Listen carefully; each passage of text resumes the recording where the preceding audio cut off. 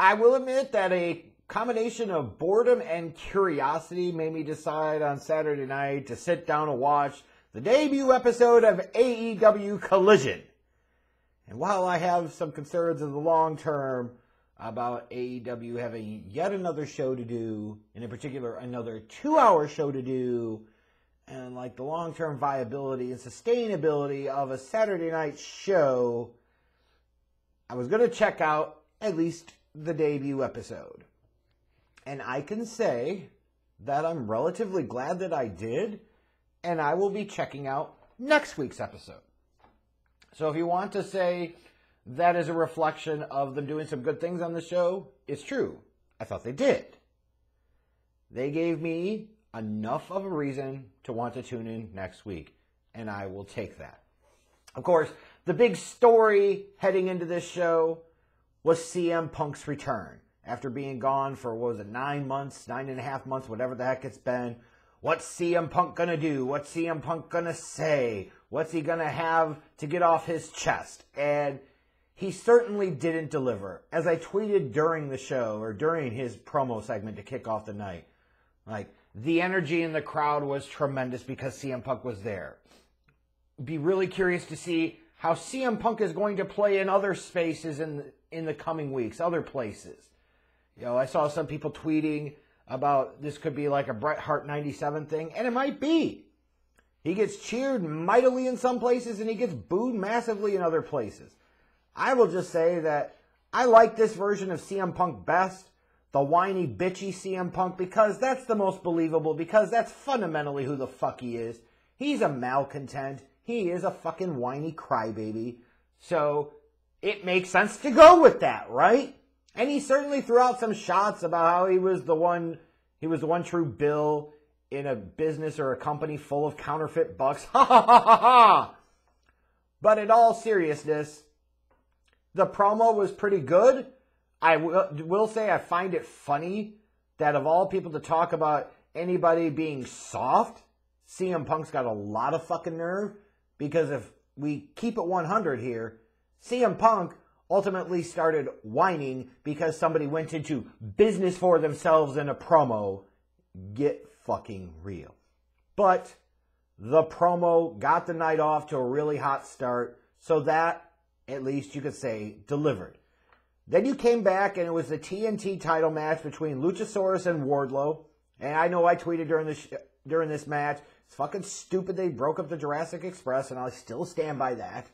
Because you had a boy and his dinosaur, should have included Caleb Comoroto in that fucking group so they could add a caveman too. You could be beefed up your trios division. You could have done all types of things with it, but they went in this direction instead, and it is whatever.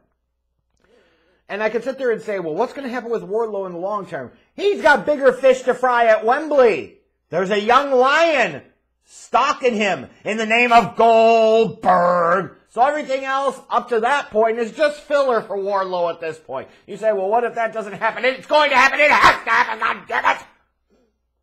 But Luchasaurus is the new TNT champion. And I'm 100% supportive of doing the title change here. Because you have to give people a reason to believe, especially on a debut show, that anything can happen. So if you come out here and you have a title match and there's no title change, then people are going to be like, well, why the hell would I tune in? Because I don't feel like I'm going to miss anything. You're planting a seed that if you don't watch, you could miss something. So that in and of itself is why this match worked. And it was an okay match. It wasn't great, I don't think. But, you know, a lot of people probably look at Buddy Matthews and Andre El Idolo as being a better match. But I didn't care. You know, I'm still straining to find a reason to give a crap about Andrade, but clearly the fans that were there did. So I hope they can either manufacture a personality or gimmick for this guy, or they could give him a manager or something that could help kind of draw it out of him a little bit. Because the fans there clearly were behind him. He's just boring as shit. I'm sorry, he is. He needs some type of hook. He needs something. He needs some sizzle. What could really use some sizzle in terms of just throw it into the damn fire because it sucks and should be destroyed is a House of Black. Malachi Black is a future single star, my fucking ass. Fucking odd-shaped head looking motherfucker. Seriously, what the fuck's the big deal about that faction? Nothing. They come out after the match and they attack Andrade. Okay, so what? Are we really going to buy that as a storyline? Which is probably one theme of this show that I'll talk about in a couple of moments. Miro's back, and he looked good here. Wonder how long he'll be interested in care, or Tony Khan will be interested in caring about him before he goes back to not appearing. But, you know, at least having this other show, you got a place to feature a guy like Miro. I'm cool with that. It would have been nice to actually see Powerhouse Hobbs in action this week. Instead, you do that fucking interview backstage with him and QT Marshall. Exactly what the hell is QT Marshall bringing to Powerhouse Hobbs? Why can't Hobbs just be on his own? I don't fucking get it. And if you say, well, he's not great on the mic, he's passable. And that's good enough. Let the guy learn his shit. Give him consistent opportunities. Ugh, whatever. The women's tag match. You know, I know you got a bunch of guys that love their milk or were looking at Sky Blue and Tony Storm and were probably drooling all over themselves last night. I'm looking at you, Ty. But in all seriousness, I was saying, well, Sky Blue's the Chicago girl. Let her get the win here. And they actually fucking did. Now, I'm watching Willow Nightingale more. It's more of my flavor. But, you know, hey, it is whatever. Does this really lead to anything? I don't know. Again, is there any reason to care about the women's division or the women's wrestlers in AEW? Not really. Not really. The Acclaim came out and just did Acclaim stuff, and that's totally fine. It was cheeky fun. I'm sitting there looking at badass Billy Gunn, and I'm saying, this motherfucker will be 60 in November. 60! The hell am I doing wrong in my damn life? That dude is almost 60 damn years old. He's getting closer to his physical peak all the time. And he's fired up and raring to go when it comes to All In a couple of months, as he should be. But not everything's got to be so buttoned down and serious. It's okay in wrestling to have some fun. And scissor me daddy ass, and especially at the end there where they got Shivani in there, it's okay to have some fucking cheeky fun. And they did. And it worked. And the Acclaim are still massively over. Good segment. You know, because one of the things you're talking about with this show is energy. And this show had plenty of energy throughout the night. That was good. We'll see if that sustains and continues. But for the first week, well done.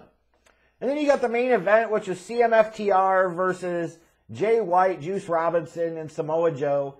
You know, really nice how they played into the history, you know, 2 decades old history between CM Punk and Samoa Joe. Like, the crowd really felt that. That really resonated. The match was solid. You know, again, I'm not the biggest, like, hey, all the moves. I don't care about all this shit. I care about the things that actually, you know, draw more interest and draw more eyeballs, which is not necessarily the matches and the moves in and of themselves. But CM Punk goes over, which should be no big surprise. Of course he was going to. He's back. They're in Chicago. He was going over. We all damn good and well know it. So that was pretty predictable, right? But predictable isn't always bad, because sometimes predictable is very logical, and it certainly was here. So, again, I will come back to this. This was a decent show to watch. It really was. It had good vibe throughout the night, had really good flow and pacing too. Like, it did not feel like the raging, out-of-control dumpster fire that Dynamite is a lot of weeks. And that's probably because there's no influence from the Elite. Like, this felt more like the type of wrestling show that was sustainable, that you could really enjoy.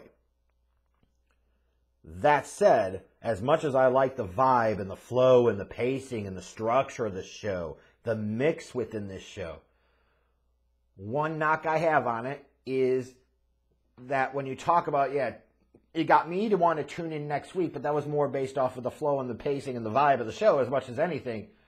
What do you have long term to care about? It didn't feel like you really got a single true storyline coming out of it. And some of you are going to go to the comments and probably be really reaching, and you're really reaching here, because it really wasn't. Now, it's okay for week 1 that they didn't do it, but they're going to have to rectify that relatively soon. But wrestling just doesn't have to be that hard.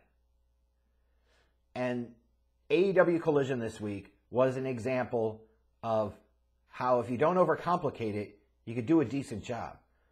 Side note, I really wish JR wouldn't have been there. Like, he sounded rough. Looks like he's going to take time away to heal. Good for him. He needs it. Nigel McGuinness, Kevin Kelly. That was a good commentary team without the incessant blabberings of Taz or Excalibur. Like, that shit was good, right? Am I off here? Like, just to have competent commentary was a huge win to me. So, there were some things I really liked about Collision, and I hope it continues. There's some things they'll have to focus on as they go forward. But for now, 1 week in, it was good. I'm assuming it probably got like 850,000 viewers, which is going to be the ironic thing. I expect in the long term that this show will be better structured, better paced, have a better flow to it, be more logical, and yet we'll get less viewers than Dynamite on Wednesday night, which is going to be one of those really weird dynamics to play out in the weeks ahead.